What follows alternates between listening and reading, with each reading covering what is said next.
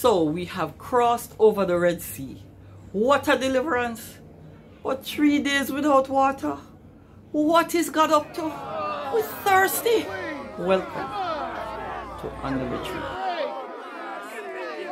Often, when we come to accept Jesus Christ as our Lord and Savior, or when we experience a great deliverance, we exalt, we praise, we jump for joy, we give testimonies of God's goodness and grace. We sometimes suddenly find ourselves in great difficulty after. Sometimes we are led into a situation that tests our mettle, like when Jesus was led into the wilderness by the Holy Spirit to be tested. Or the enemy himself will come to test you to see if you really mean what you say. So, let me give you an example. Suppose you and I were thieves. Alright, I'm going to use my best friend, Peter. Suppose Peter and I were thieves. And I gave my life to Christ. And I said, Peter, I give my life to Christ. And I can't go thief with you anymore. And Peter go, yeah, man, I respect that, man. I respect that. Don't worry about it. But then one day, Peter comes to you, you know, after a time of rest in the Lord. And so Peter comes to you and he comes to me and he says, Sil, listen, I need to go up on a move. And you're the only one me can trust to go with me. And I said, no, Peter, remember, you know, I give my life to Christ. I give my life to Christ. I can't go. Fast forward another few months, Peter comes to him and he says, Sil, listen, man, me I go up on a move, you know, and I only trust you to have me back. And I said, no, Peter, I can't do it because, well, you know, say, me give my life to Christ and I just can't do them things anymore.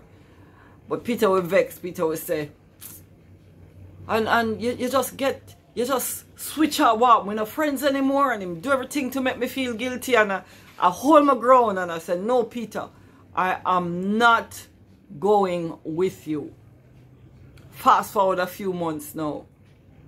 I am in need. I go to my friend Peter. I said, Peter, listen, me in a little financial straits, you know, you can help me out with the money. Me pay you back XYZ. And Peter goes, me not the money, you know, still, but me I go up on a move probably 2 nights from now, and you can come with me and make a money for yourself.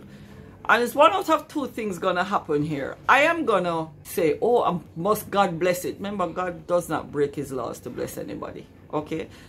So God must do it, so God give me this, must God put this on my lap. No, the devil can put things in your lap too and tell you that, you know, yeah man, go ahead, because God did tell you this. No, beware of deception. So remember, you know, before you come to Christ, you know, you're in darkness. The devil don't really need to worry about you. Some people like to say, oh, the devil don't trouble me, so I'm not troubling me. Oh, he's troubling you. Don't worry, he's troubling you. It's just that you're in darkness already. No need to stress himself about you. Can have you where he wants you, right? But once you accept Jesus Christ, the scripture says, you have come into his marvelous light. So guess what that means? Spotlight upon you, the devil's going on. Oh, how that they want to get away. Oh, me never see that coming. You know, so make me try everything to get her back. So he's not gonna let you go so easily. As long as he has you in darkness, he doesn't need to be concerned. He's coming to test you to see if he finds anything in you. John 14 verse 30. I don't have much time to talk to you because the ruler of this world approaches. He has no power over me. Now, some translation says he finds nothing in me. So the children of Israel have crossed over the Red Sea and was greatly delivered by God. As soon as they set off and get into difficulty, the murmuring and complaining began.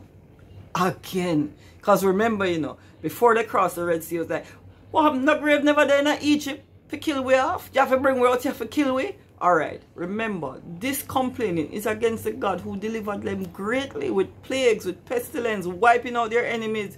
So now they're in the desert for 3 days without water, and then just when they think they say, water, they come upon the waters of Mara. Sorry, Mara. Mara means bitter. You know, sometimes when you, like even with that situation I give you with that example of, like, suppose me and my best friend were thieves and whatever. When he says, okay, you know, me I go up on a move, you can come with me and whatever, I will look at it as this great deliverance and go, yeah man, see water here, but the water bitter. The water is bitter. The word mara means bitter. The root of this word is found in the word mar, which means bitter, angry, chafed, discontented, heavy, and is first mentioned in Numbers 5 in the curse of the bitter water. The bitter water was thought to have caused infertility in women who, if they were guilty of adultery, it would cause death and rupture of the womb and thighs. What is not mentioned, but research will show, is that it also caused death in the case of the partner of the woman with whom she committed adultery, wherever he was located. So he didn't have to be there when she drank the bitter water. So you basically, you know, when you drink the bitter water, guess what? When you drink the bitter water, it don't just affect you. In a spiritual sense, bitterness causes death.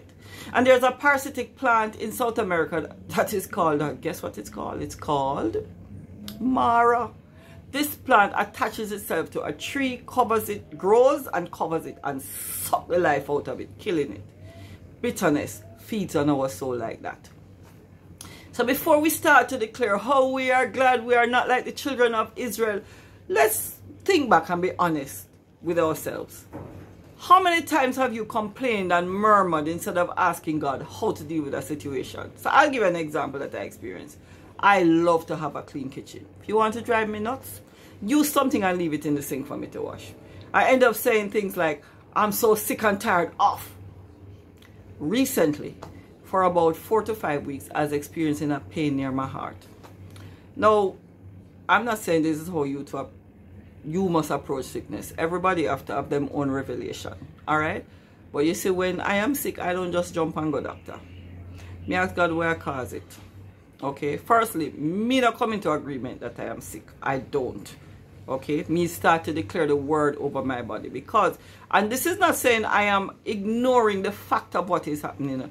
The fact is, yes, I am experiencing pain, I'm experiencing a headache, but the truth says by his stripes I was healed. So God saw this coming and him done deal with it already. So I asked God to show me what is causing this. So I'm reading a book of a friend of mine that she's about to publish. And it starts to minister to me. I start to say, hold on there. These are words that I'm speaking over myself. So I start to renounce some things that I've been saying over myself, including the sick and tired. So God showed me I was complaining and murmuring more than how I was praising. So I repented and declared over myself, I am not sick and tired. I'm living in divine health. My health prospers as my soul prospers. I'm not tired. I'm vibrant. I'm joyful. I'm content. And I think on these things. The next morning I awoke and there was no pain in my chest. To God be the glory.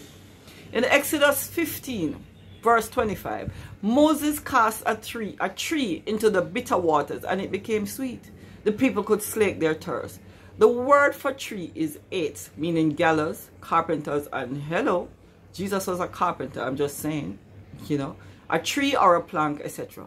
The Greek word for cross is histemi, which carries the same connotation.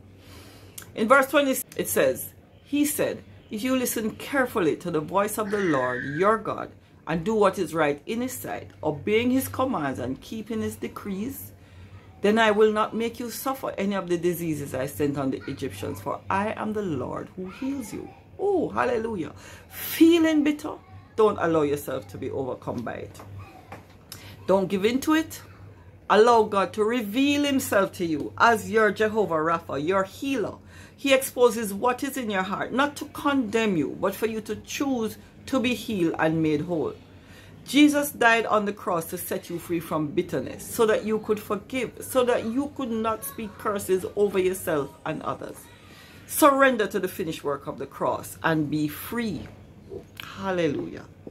Glory to God. For who the Son has set free is free indeed. Next up, the camp of Elim.